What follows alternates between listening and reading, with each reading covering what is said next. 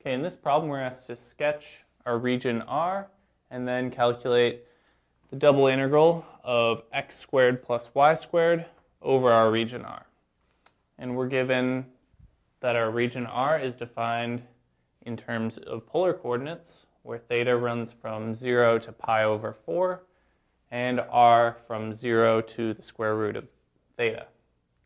Okay, so I've given an xy plane with some helpful markers already put on there. So we have this first dotted line, or the top dotted line, is when theta is equal to pi over 4. The next one is when theta is equal to 3 pi over 16. The next one is when theta is equal to pi over 8. And our last one is when theta is equal to pi over 16. And then I've also drawn some circles just in the first quadrant, 3 circles. Each one is supposed to be, this one is supposed to be half of this value. This circle is supposed to be radius half of this value. So first we know that our region R is defined between 0 and pi over 4 for theta. So we know that we're going to be in this, between this top line and our x-axis, since theta is equal to 0 when we're on the x-axis, in the positive x-axis, excuse me. And then theta is equal to pi over 4 is kind of the line y equals x. And then we can look at our radius, and our radius R is varying from 0 to the square root of theta. So we know that when R is equal to 0, we're at our origin. So we're ranging from 0 to the square root of theta. So we can start to make a little table of values. So first, when theta is equal to pi over 4,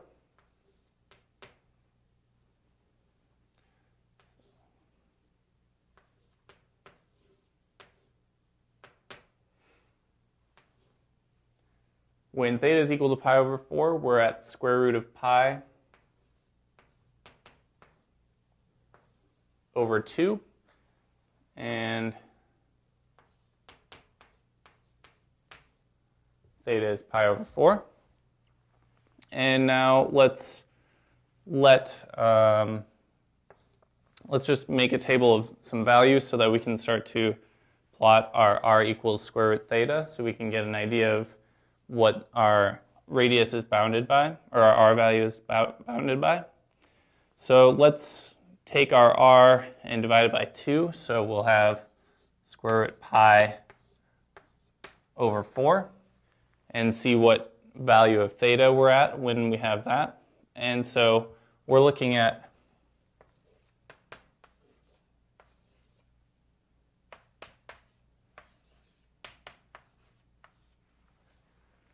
R equals square root theta, or when theta is equal to R squared. So we can just square this value, and we get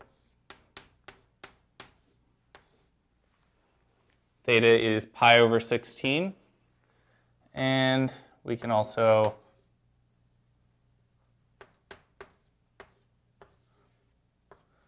divide our radius again by 2, and again square it. So we get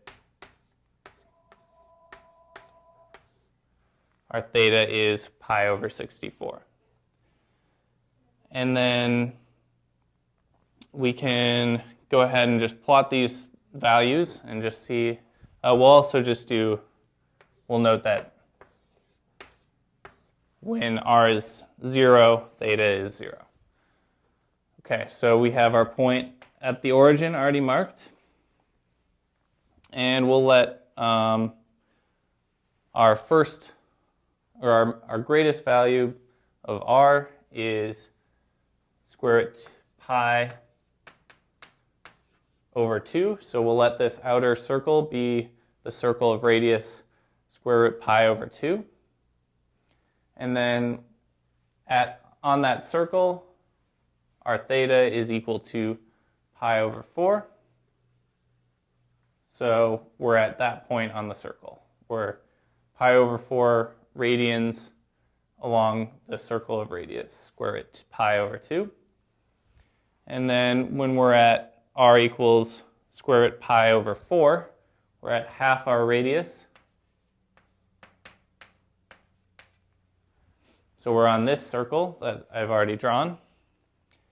We're at pi over 16 there. So we look here and we see that we have our reference point is this first reference angle. So we see that it very slowly increases, and then until this last half, when it does the majority of its increasing for the r value, which makes sense for our square root of theta, since the square root function increases slowly at first with values close to 0, and then increases more. So finally, our last point is at when our radius r is square root pi over 8, and that's right here. And at that point, we're at pi over 64, which is about a fourth of the angle to our first reference point. So I'll just eyeball that. It's just kind of right there. So we've got 4 points. We can sort of fill in we can interpolate based off of that. And we know that r equals square root theta is going to be a spiral, since as theta increases, r is also increasing. But as we increase theta, we go around in a circle. So eventually we'll get to 2 pi, which is the same angle essentially as theta equals 0. But we're at a different r value if theta is equal to 2 pi. So we'll be, when theta is equal to 0, we're at the origin. And then as we increase, we come back around and we're way out here, somewhere down the x-axis. So we're kind of spiraling out from the origin. Okay, so we'll just, based off of that information, we can kind of interpolate.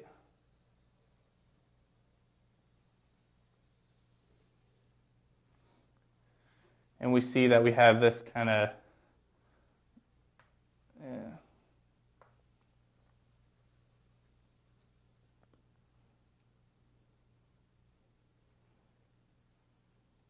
we have this line here that this part of the spiral is our r equals square root theta.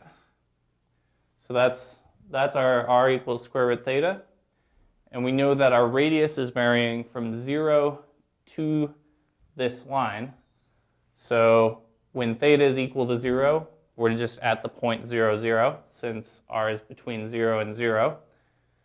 And then we'll look at the other endpoint. So when theta is equal to pi over 4, our radius is between 0 and square root pi over 2, which is this point. So our radius is 0 from here, and that means that we're including all of the points in between at that angle. So we're including all of the points on this solid line that I just marked, since our radius is less than square root pi over 2 along all of those points. And so using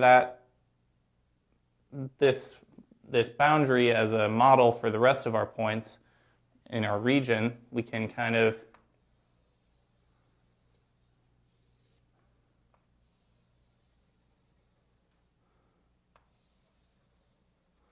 see that we're getting lines from the origin to the points on our r equals square root theta, or just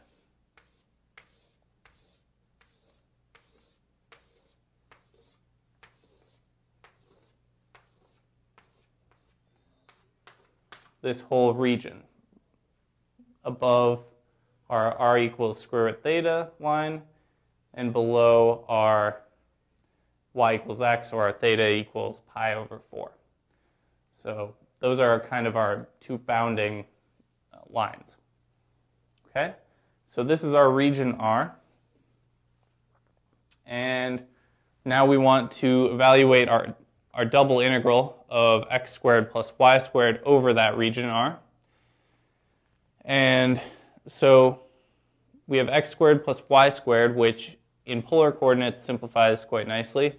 So we know that x is equal to r cosine theta and y is equal to r sine theta. So when we plug in these values into our function that we're integrating, we get the double integral over our region R of r squared. And I'll just pull out the r squared right away since our y term is also going to have r squared. R squared on the outside of cosine squared theta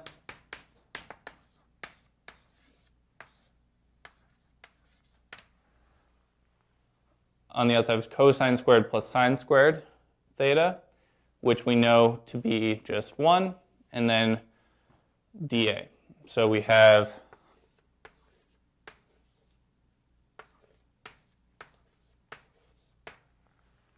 the double integral of r squared over our region R. And so we know our dA in Cartesian coordinates is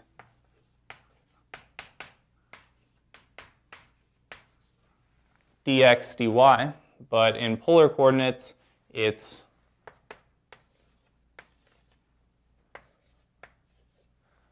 r dr d theta. So multiplying our r squared by another r, we get r cubed.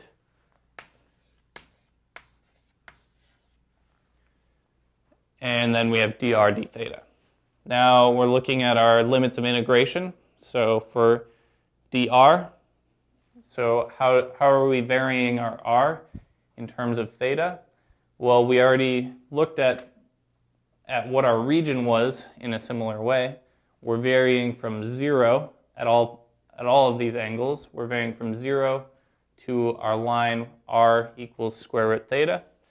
So that's going to be our limits of integration for dr. Now for theta, our lowest value of theta is when theta is equal to 0, and that's just this origin, the origin. And then we're varying theta all the way to pi over 4. So our limits are from 0 to pi over 4. Okay? So now we can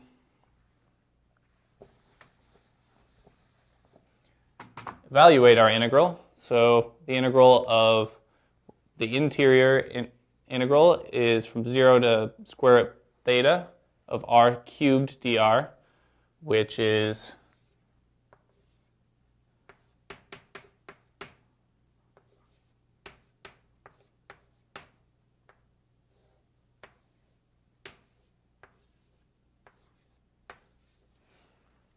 r to the 4th over 4, evaluated from 0 to square root theta.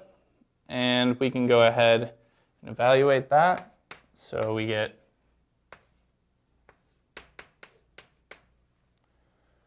square root theta raised to the 4th power is theta squared.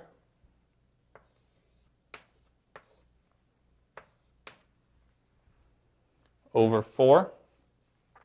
And then when r is equal to 0, we just have 0. So we just have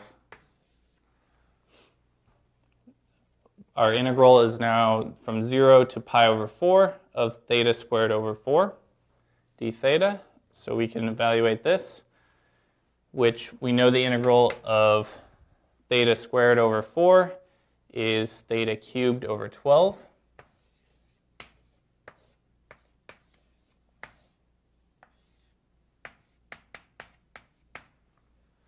Evaluated from 0 to pi over 4. So we can evaluate that.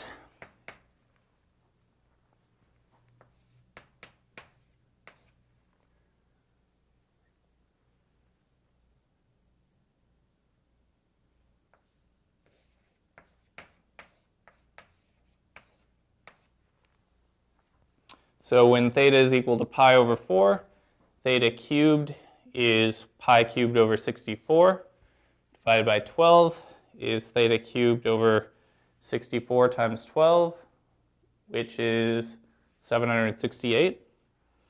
And when theta is equal to 0, we just have 0.